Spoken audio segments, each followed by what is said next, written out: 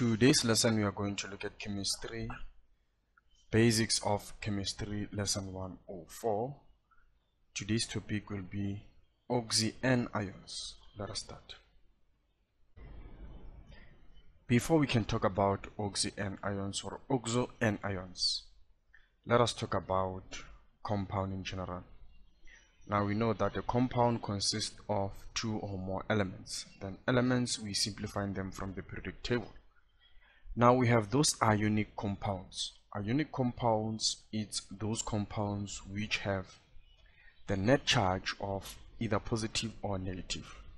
For example, HSO4 minus, this is a ionic compound. And then when we talk about a general compound or more stable compound, it's H2SO4.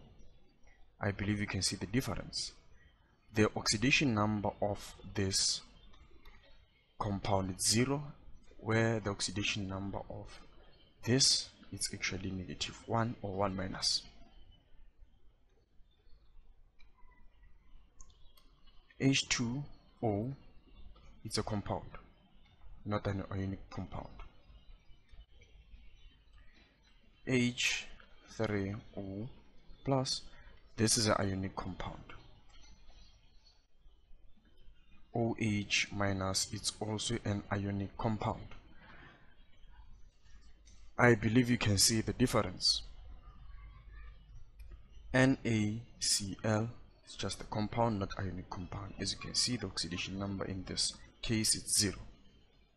Now when you talk about ionic compound, we're talking about compounds like this. This, we call them ionic compounds. Now let us move to OXOANIONS. Since now you know the difference between compounds and ionic compounds, we need to understand anions. Remember, the word is oxy and ions, or we can say it's OXOANIONS. Looking at this part, remember we have different types of ions. We have anions, anions, and cations. Some say it's cations and anions. It's anions and cations. Now the difference between the two, the anions are those negative charges, cations are those positive charges. So in this case, looking at this name, anions, it means that we are going to focus mainly on those ionic compounds which have negative charges. And then looking at the other part of this name, it's oxo or oxy. This oxy originates from oxygen.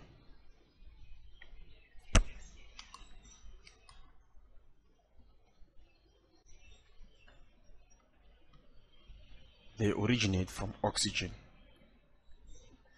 So trying to merge these meanings, it means that we are going to look at those ionic compounds which consist of oxygen atoms. We call them oxyanions. Now unfortunately I haven't discovered a actual working trick or a tip, or let me say a trick that will actually make you understand this oxyanions, but let us simply go through examples. Now the first one is bromate. This is the ionic formula of bromate. Now comparing bromate with its preceders and its common compounds, we have perbromate. Once you understand or master that the molecular formula of bromate is actually BrO3 minus, then it will be simple for you to actually know perbromate. And we also have another compound which associates with bromate. We call it bromide.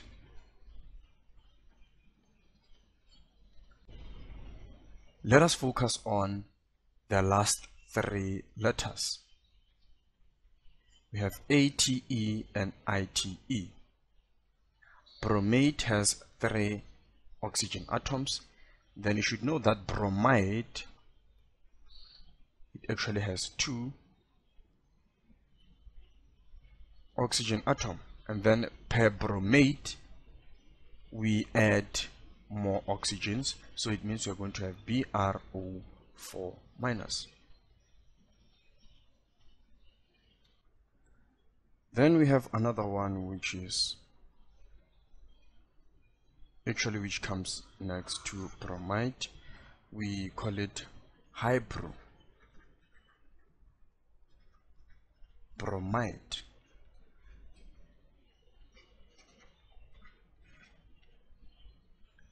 I hope you can see. We have bromate, which has 3 oxygens. We have bromide, which has 2 oxygens, and then we have hydrobromide, which has only 1 oxygen. We have perbromate, which has 4 oxygens. This is one of the examples of our oxy or oxoanions. Let us look at another example. We have chlorate. Chlorate is a combination of chlorine and oxygen. Remember that we are dealing with oxy and ions. So chlorate will have ClO3 minus. Perchlorate, you can actually pause the video and try to write the molecular formula. It will be ClO4 minus, and then we have chloride.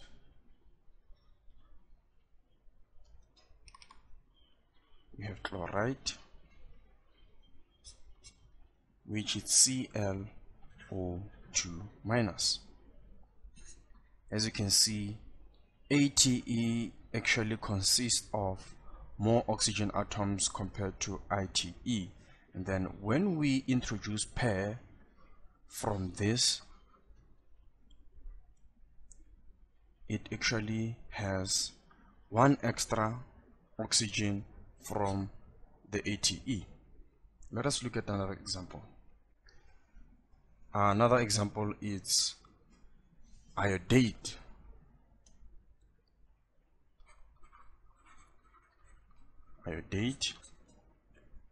Iodate has 3 oxygen.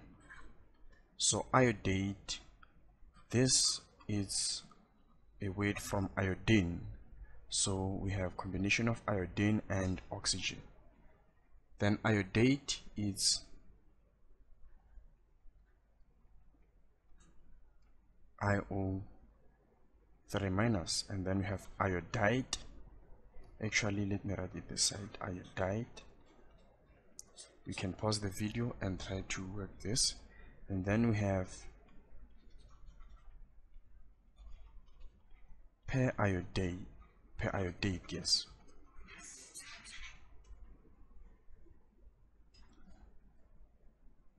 Try to actually fill in iodide and iodate. Now for iodide we have 2 minus, periodate is IO4 minus.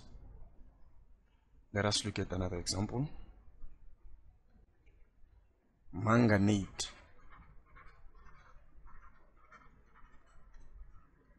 It's the combination of manganese and oxygen. So manganate is MnO3 minus. Now I'll put permanganate this side. You will fill it in, permanganate,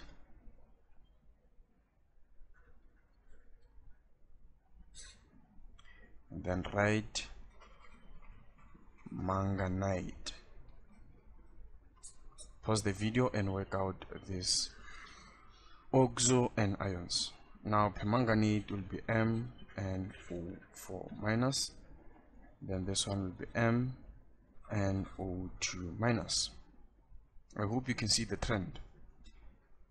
We have this following oxoanions.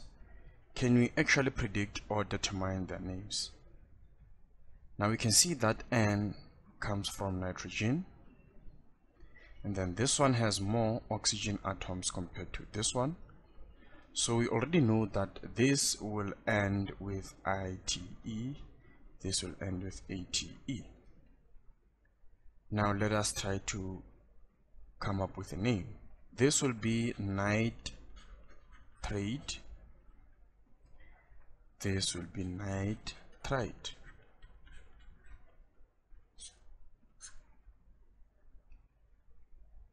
Let us look at the two. Can you come up with a name? Pause the video, work out this question, play the video to verify your answer. This one, it's actually phosphate from phosphorus. This one will be phosphite. Now before we end this lesson video, I want us to actually look at this particular oxoanions.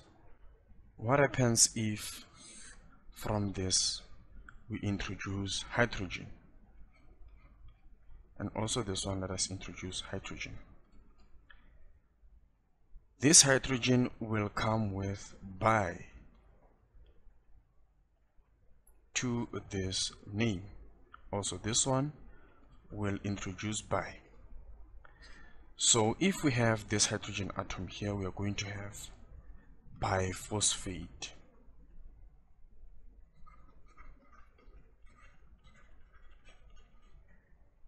This one will be biphosphite. There is this common name which we call it bicarbonate. Now bicarbonate, actually carbonate, it's CO3.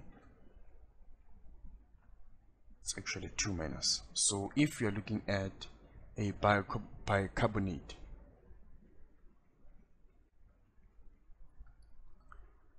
we are going to introduce H, but we should understand something. Once we introduce H, we should reduce this.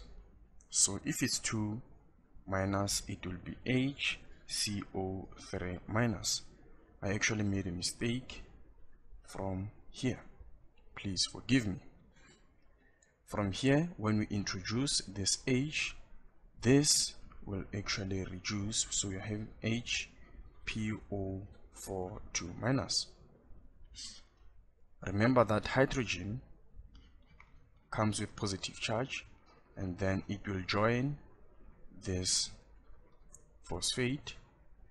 This one, if we take the sum of the two, it will be 1 minus 3, which will give us this answer. So we should consider that. So also this one, when you rectify this, it should be HPO32 minus. Let us go back to bicarbonate. This is carbonate, and then when you introduce this H, it becomes bicarbonate.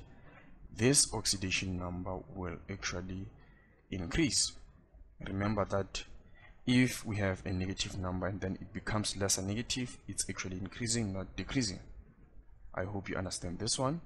Let us look at another example. Maybe it might be the last example. Sulfate, SO32 minus. This is sulfite. Sulfate is SO42 minus. Now when we introduce our H, this will result into HSO3 minus.